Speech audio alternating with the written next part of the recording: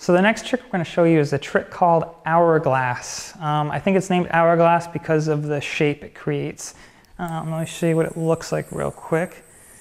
It ends up creating two triangles that it goes back and forth between, like so. The whole trick itself looks like this when it's done smoothly.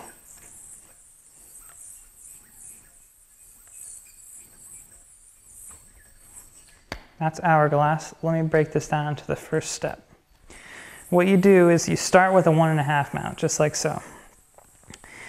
Very much like and what in the beginning where you pop the yo-yo out, you do that same move there, and instead of putting it onto the triangle, you actually open it up so that you have two triangles of string on either side of the yo-yo. This is actually what you use to pivot the yo-yo around, and the yo-yo hits this one triangle to your left multiple times. The trick itself can be done pretty much any way you want it to. I'm just going to show you the way I learned how to do it. So to start out, as I mentioned, you pop out, you open that triangle. To do that, as it's coming out, you actually take your 3 fingers, pull that triangle in toward yourself. Put your thumb in here too. You want your thumb and your pointer and your middle finger to open up that triangle.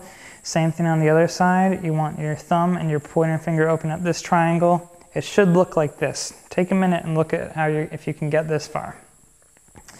From there, you want to swing the yo-yo back towards your hand to land it onto the string, just like that.